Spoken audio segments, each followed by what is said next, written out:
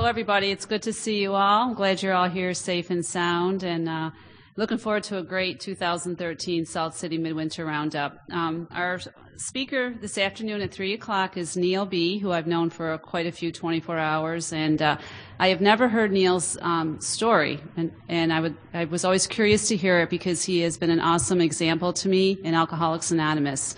He has done, he's on many levels of service work, both on the Roundup Committee, area and all types of service work in Alcoholics Anonymous. And he's got a great message at meetings. I always love it when he shares his experience, strength, and hope with us. He's a shining example of Alcoholics Anonymous as far as I'm concerned.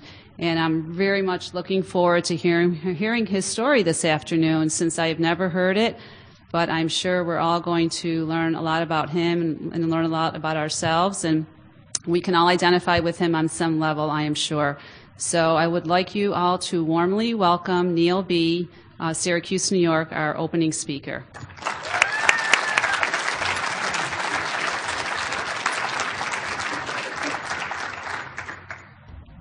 Oh, what am I going to do with an opening like that? She must have been talking about Neil B. in the program. N-E-I-L-B. I don't know who that is. Mine is N-E-A-L. But anyway. Good afternoon and welcome to the 26th Annual Salt City Midwinter Roundup. And I would like to thank the committee and particularly Elizabeth for this moment to be able to reflect and share from you some notes that God and I collaborated on to briefly outline my path on the way to sobriety with you today. Now, I am a recovered alcoholic. My name is Neil.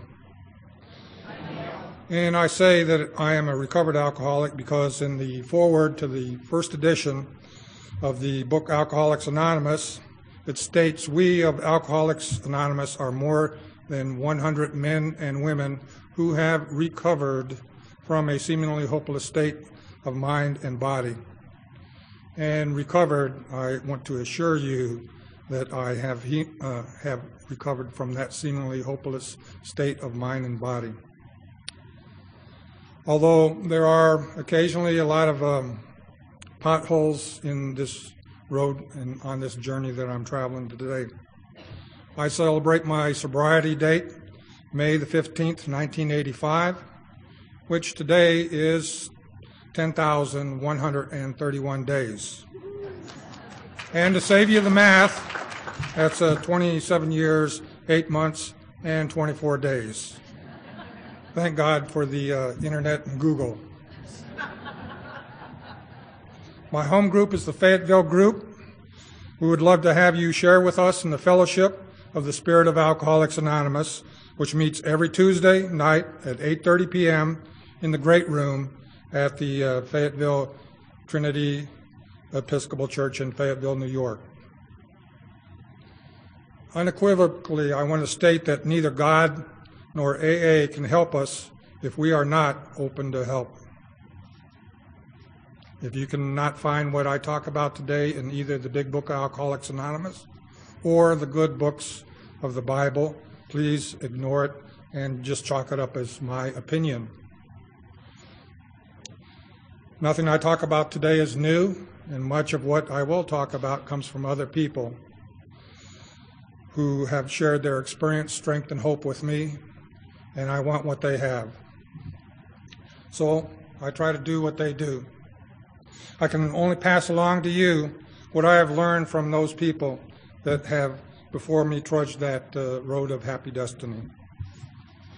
I need to identify and not compare with the people in Alcoholics Anonymous, because when I look for the differences, that's usually mean when I'm thinking about myself better than what I think of others.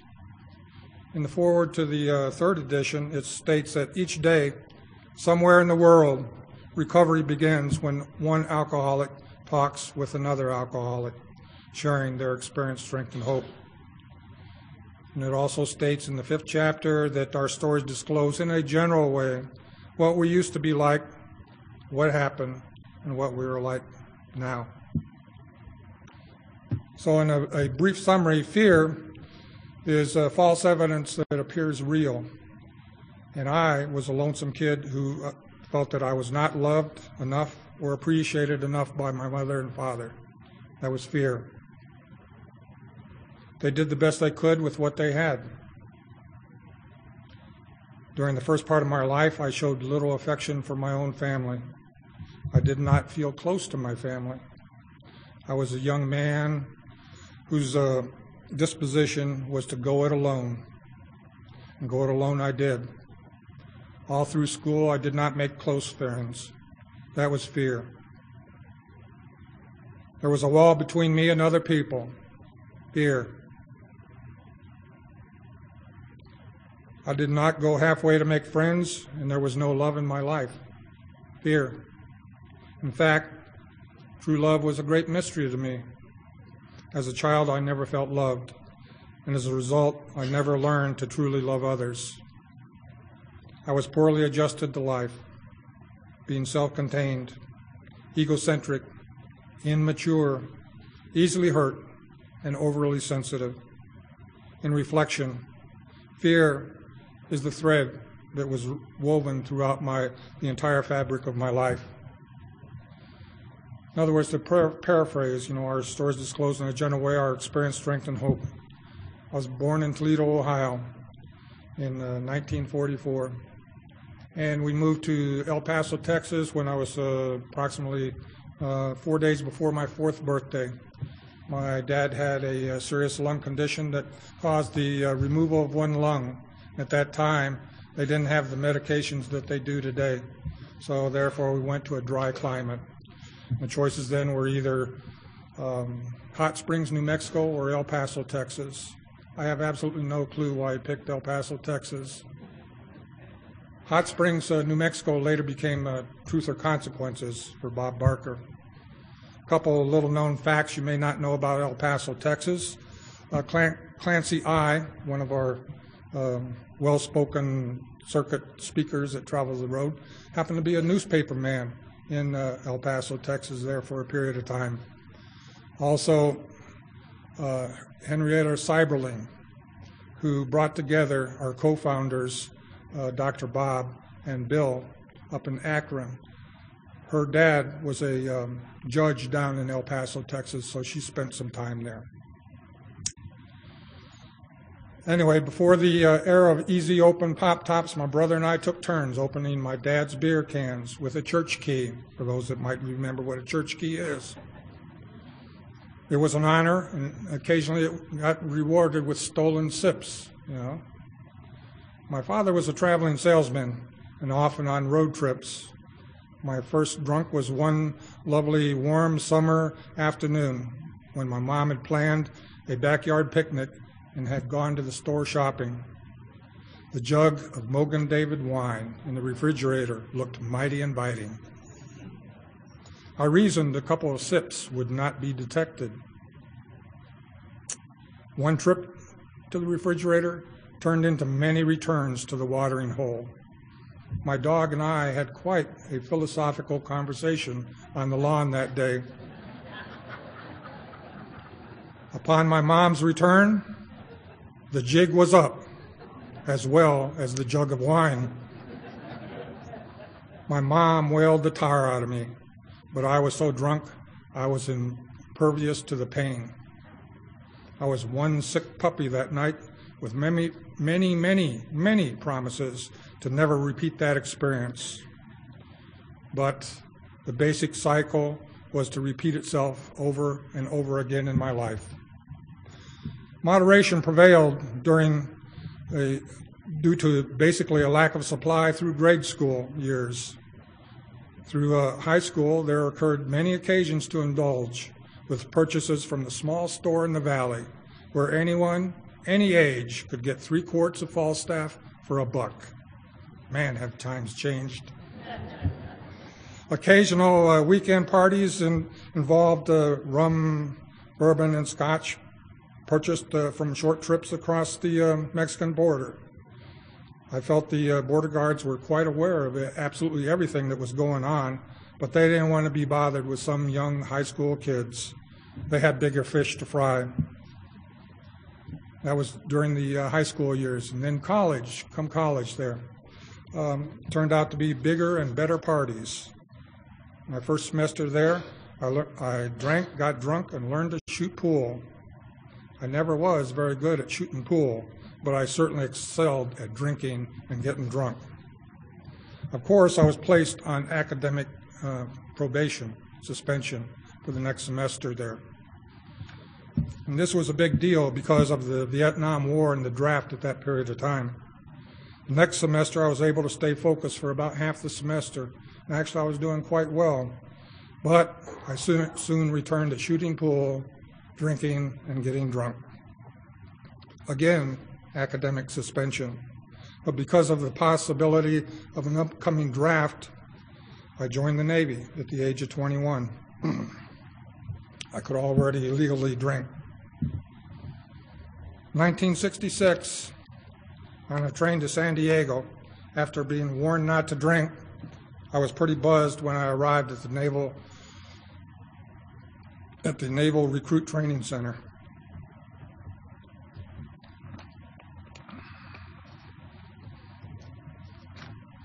Our first liberty after 12 weeks of boot camp, I was also warned not to drink. Another work hard, play hard scenario. Anyway, I ended up getting out of a boot camp there, and we went to school in San Diego. And that was the whole basic idea of being in the service at that time. If you worked hard, you got to play hard. We did that quite often. I went and I ended up in the submarine service. My first submarine was the USS Hammerhead that was stationed, was getting built in Newport News, Virginia there in the shipyard. And when the Navy builds a ship there, you join it early so that you work together with the shipyard workers, learning the systems, testing them out, so that you became very familiar with all the operations. I stayed with the Hammerhead for about 7 years, and of course, most ports that we ever hit, it was work hard, play hard, So on Liberty, there was a lot of drinking, a lot of getting drunk. I had broken service. I got out after 7 years because at that particular time, I went from the submarine, I ended up over in Pearl Harbor, Hawaii, and talk about a dream place to go. The unfortunate thing is, no matter where you went on Pearl Harbor there, you'd end up in exactly the same spot 2 hours later because there was no place to go. It was my first opportunity to find out what it was to be in a minority group there, because the white people did not own the island, believe me. I got out of the service after 7 years there. I went home and I worked with my brother in a janitorial maintenance service there. He would do the work, and we'd get out on some jobs there. Occasionally it would work in the case of if we were cleaning the carpet in a restaurant, unfortunately, is they usually had a bar there. And a lot of times there he ended up picking me up off the tables afterwards, because I would avail myself of the open bar. During this period of time, I became married, and I had my first son in El Paso. My brother liked to go racing Corvettes, and that left me to do the job there. I didn't feel too stable at doing that. I rejoined the Navy, and they let me back in at the rate that I got out at, which was fortunate. I ended up going to a refresher course in school there, joined another submarine in the shipyard there, the USS Cincinnati. And I was on that for 4 years. Okay, same thing. We'd go running around the world and all that. There's probably about 6 or 7 real good books there you can get from the library if you want to read what we did. One of them was by an author by the name of Sontag. I was on the Cincinnati for 4 years.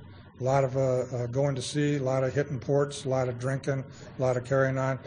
The fortunate thing about being in the service there is you're usually there only 3 or 4 years there. So every 3 or 4 years you got to move.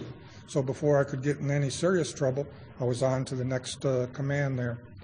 I went from the Cincinnati to the USS Memphis. I crossed the pier there and ended up picking up the Memphis down in Diego Garcia.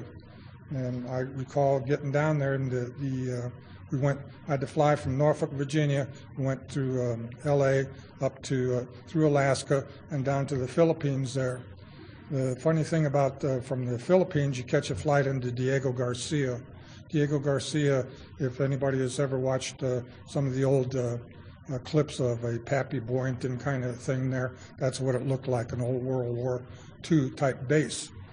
Anyway, we got into the Philippines there, and we didn't get out of there for 3 days. The reason being is that the pilots have absolutely all control over their planes there. If they don't like the way it's loaded out, they'll go ahead and hold up the flight there, have them come out, unload the plane, and reload it until they're happy with it. Well, a drink in the PI at the Chiefs Club there cost 10 cents. So it didn't take, you can imagine what happened to me. I do recall climbing up on, it was a C-5A that flew down to Diego Garcia. And you climb up this ladder there. I don't know how I managed to do that, but I slept all the way from the Philippines to Diego Garcia, and I think that's a flight that takes about 10 hours. You know, so I got pretty buzzed on that one. After the Memphis, I went to shore duty, you know, before I got in trouble on the Memphis there. The only thing is about the shore duty there is they don't like to see their chief petty officers getting drunk in the, or being drunk in their parking lot when it's time to come in and teach the students and things like that. So the jig was up. They sent me to a U.S. Navy 45-day alcohol rehabilitation center there, where basically what they did was they kind of get us cleaned up physically, and at that time there, it was not really cool for the sailors, you know, going out in town, being drunk, that kind of thing there. The ethic of play hard or work hard, play hard there was finally catching up even with the service there. And the great outcry from the civilian population was that the service was going to have to do something about that. So I got caught up in some of that. Went through the 45 days of rehabilitation there because I knew that at that stage of my career, it was 18 years. I had about a year and a half left to do. The threat was that either kick me out or whatever. And I figured I could play their silly game, okay? I could play their silly game, not drink for a year and a half. When that was done, get out, retire, and no problem. Managed to do that, got out with it and retired with 20 years of service, day for day. In the meantime, I had 2 other sons and things like that. I ended up, you know, the naval life of being married and on a submarine and the long deployments and things like that. My wife and I, we divorced, and I had my mother that aided me during that period of time in the Navy there. She came up from El Paso and helped with the family. When I got out of the service there, I had her pack up and go back home, but I did not think it was fair all the time and trouble that she had sacrificed on my behalf. So I ended up picking up the 3 boys, and we came up to essentially with a little detour through my detour through California up here to New York. And I had 3 boys that I was raising.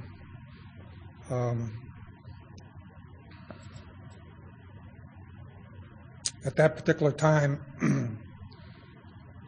I wasn't doing a lot of, you know, I'd done the rehabilitation thing there, whatever. I'd catch a Alcoholics Anonymous meeting every now and then, and I got into New York here. The thing was is that my 3 boys and me raising them, they were getting to be a handful and starting to cause some problems. So I heard about this Al-Anon type thing there, that they had Alateens there. And I thought that would be a good opportunity to try and get some assistance for these guys there, you know. Well, lo and behold, next to this Al-Anon Alateen meeting there was an Alcoholics Anonymous meeting. So I got involved again in Alcoholics Anonymous for a while.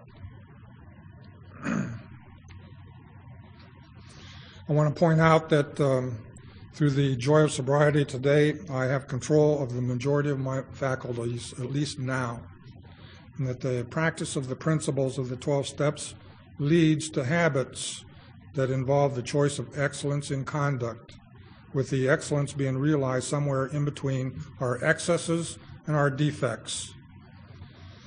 A happy medium. In other words, we gain the virtues of the 12 steps. And after essentially 40 years, 9 months, and 2 days, I'd finally come to accept that truly I was an alcoholic. On the first step there, we admitted we were powerless over alcohol, that our lives had become unmanageable. And finally, it was coming to fruition there in my heart that I could accept what I intellectually knew. And the virtue of the first step is basically honesty. Some say that it's acceptance and surrender. I like to believe that it's honesty. I was finally honest with myself from that point of view. During that first period in rehab down in Norfolk, Virginia, we basically went through the first 5 steps. Okay, and that was kind of my introduction to Alcoholics Anonymous. I never had a problem with believing that there was a power greater than myself. I just had to be reminded upon it a little more.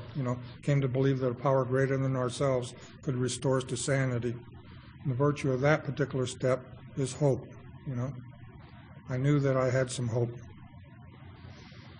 Finally, there in the rehab there, it was made a decision to turn my will and my life over to the care of God as I understood Him. And that particular virtue is faith. Some call it open-mindedness. In my case, it was faith, because I do believe in a God. I just figured that I didn't have much use for Him before, but come to find out, and through the progress through the rest of the steps there, I began to start to realize how important that decision was. During the period of time, during the consulars and all that, I was a senior chief petty officer. So they kind of waited for me in these group sessions there to wait for me last, because there was some other lower ranked people in there, first class, second class, so on and so forth. There, they saved me for last there because the hard-headed old stubborn grunt, senior chief petty officer of the Navy. Who the hell are you going to tell me what I can do and can't do? I run a submarine, I run a division there. We go out and we chase Russians. We do all those weird, nasty things. Cool. Nobody's going to tell me squat. Oh, well, thank God that didn't remain to be so. Anyway, they started at least opening the door for me, because then I had to admit to God, to myself, and to another human being the exact nature of my wrongs. And to tell you the truth, that was not, it was a beginning, okay? It was a beginning, because there was a lot more work to do, For basically the first 5 years of my recovery, I was sober on the fellowship, going to meetings, attending AA meetings, and what I like to call is the wall steps that we find. Somewhere somebody put the steps up on the wall there. The only problem is they forgot to include the directions and what to do with them, So for a long time I had an understanding of the steps only to my level of what I understood the words to mean, Not to the level of the concepts that underlie those words. The wall steps are like the ingredients in a recipe. And what are some of the ingredients for making brownies, for example? We have butter, we have sugar, we have vanilla, we have baking powder, flour, salt, and cocoa powder, right? For a basic brownie recipe. And no, we're not making magic brownies today. If we all went off with just that list of ingredients to make the brownies, we would all end up with a great variety of things. Stomach aches, sinkers, or belly bombs. What is critical along with that list of ingredients are the directions which would ensure some consistency and success that we meet our desired goal of making brownies. So there's more to the steps than the words hung up on the wall. The big book is a text to be studied from the beginning. And it sounds too simple, and it is too simple. It is often too simple for us. We're above average intelligence, above average insensitivity, and we kind of miss the point, looking deeper than where the truth really lies. At meetings, we start at chapter 5, which is like opening up a mathematics book right in the middle there, where you have all these formulas, How the heck are we going to figure out how to work those formulas? We have to look at what is our problem, What is our problem? The problem defines the solution. If the problem was if we drink too much, drink less. And I base my understanding on the problem. And my understanding was imperfect, and therefore the solutions that I had early on were imperfect. It was not my real problem, but a symptom of the problem. What is the problem? That is the information that is given to us in the beginning of the big book, starting with the doctor's opinion, before page 1. In the original first printing of the big book, Alcoholics Anonymous, page 1 started with the doctor's opinion. Nowadays they put that in the foreword. Who reads the foreword, right? Jump to page 1 or the last page to see who did it. Dr. Silkworth says that the problem has two parts, an illness of the body and an illness of the mind. What is on that first page of the big book of Alcoholics Anonymous? Absolutely nothing. The first page is blank. And that is exactly where we start in this program. And that's what I had to do. I had to go back, and I had to start over again because I missed a bunch of that. It was very nice that they led me through the rehab and things like that, but somewhere, just like when I was growing up, I didn't catch what everybody else seemed to catch. It took me a while. When I'd gotten to the to Syracuse here, I had my boys doing their Alateen and Al-Anon and all that stuff there. I discovered that there was a place for me, And I discovered that there was a thing beyond the meetings of Alcoholics Anonymous. There was such a thing as called Area Assembly. I heard something about that. There was some organization that was a little higher up than the meeting place. I wanted some more of that. So what I do, I went and found a group that only had one other member in it. So I went to that group and says, I'll be a GSR, And that's how I got into service. Because I knew if I went to a group that had a sizable number of people, I would not get voted in. And you know how that is, We cannot stand rejection. I can't, So that's how I started into service, And I do a lot of it today. And so from that point on, going through the first 5 steps again and finding a sponsor, I do a bunch of stuff there. I'm involved in intergroup. I've been previously involved in the Roundup there, and you'll hear more about it. Come and be a committee member through the week there. This stuff doesn't get put on by itself, so it takes a lot of people and a lot of hard work. So anyway, now that I lost track of where I was at.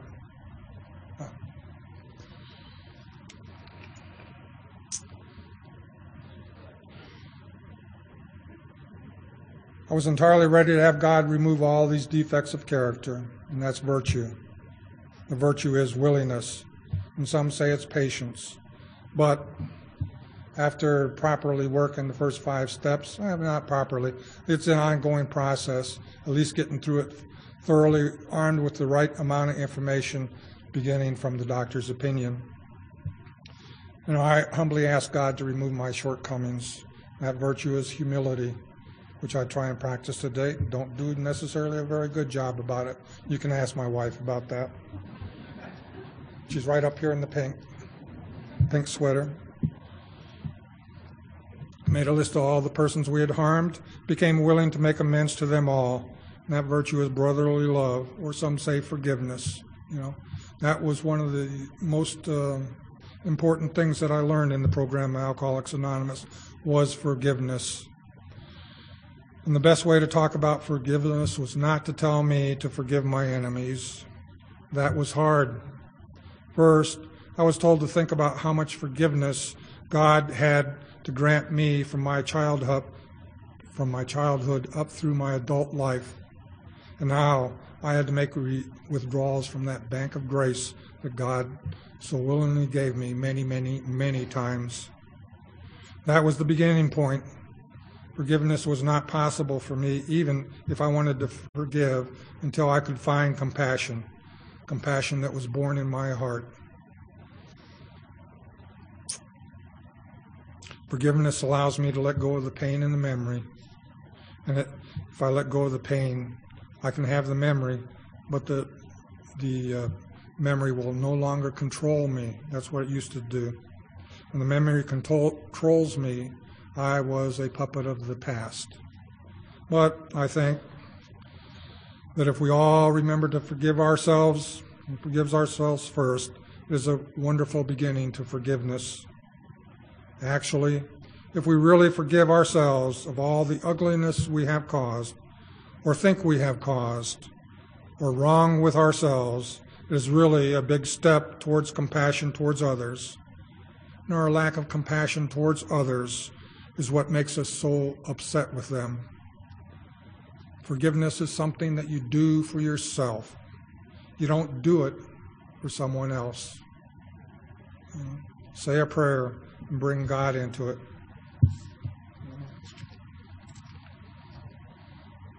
I have a lot of trouble of letting go. So forgiveness is a journey of making my life easier, not someone else's easier. I hope you can do the same. If I can forgive myself, I can be unburdened to forgive someone for what I perceive as an insult to me. It's become much easier today. If I can learn, I will be less burdened. I understand all that, but understanding it and doing it are two way different things. I have trouble with it, but I continue to work on it. So I make direct amends to such people wherever possible, except when to do so would injure them or others. And that virtue is justice. Some say it's taking responsibility. And today I try and live in the last 3 steps there. 10 is continue to take personal inventory, and when we were wrong, promptly admitted it. And that virtue is perseverance. Stick with it. Okay, just because I stumble my toe on the speed bumps of life there, I have to continue on. And sought through prayer and meditation to improve our conscious contact with God as we understood Him, praying only for knowledge of His will for us and for the power to carry that out. That virtue is spirituality, and some say awareness or unselfishness. It has a very nice, in the big book there, it tells us exactly what to do on the 11th step, what we do at night when we review our day. What we do in the morning when we ask God what we can do for our fellow human being, and what we do throughout the day if we become restless, irritable, and discontent. In essence, basically our 24-hour-a-day plan is what step 11 is. And 12, having had a spiritual awakening as the result of these steps, we try to carry this message to alcoholics and to practice these principles in all our affairs. And that virtue is service. And some say it's love. I'm kind of at a toss-up between the two, because love, St. Paul even said, about faith and a few other things in love. And he said the most important of them all is love, and it talks about that on one of the 80s pages. Love and tolerance, that is our code, love our fellow men. Okay. Now I'd like to close from a daily reading from the Around the Year with Emmett Fox. Emmett Fox is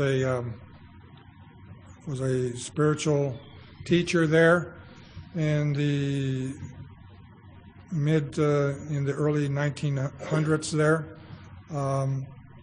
His secretary was the mom of a fellow that was a member of Alcoholics Anonymous in New York City, and they used to go listened to Emmett Fox quite often at the Hippodrome in New York City. He also wrote a book, I like to call it an interpretation of the Sermon on the Mount, because the book's title is Sermon on the Mount, and Emmett Fox did not write the Sermon on the Mount. Okay, I want to make that perfectly clear.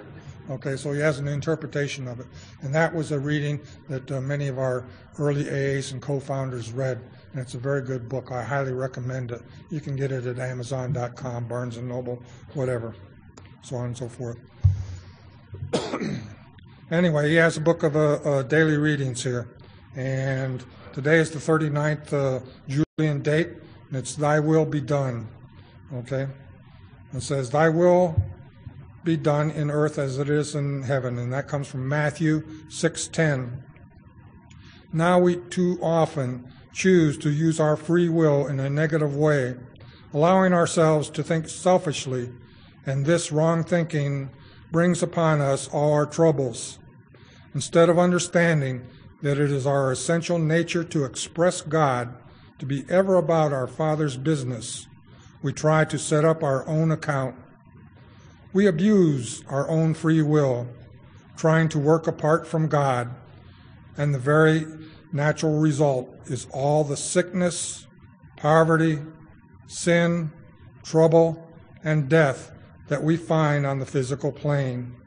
We must never for a moment try to make plans or arrangements without reference to God, or suppose that we can be either happy or successful if we are seeking any other end than to do His will. Our business is to bring our whole nature as fast as we can into conformity with the will of God.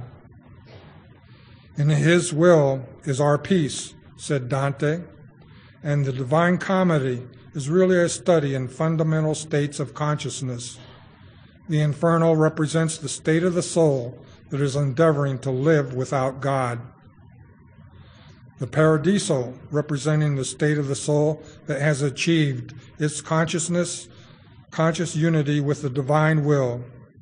It was this sublime conflict of the soul which wrung from the heart of the great Augustine the cry, Thou hast made us for thyself, and our hearts are restless until they find themselves in thee. Thank you.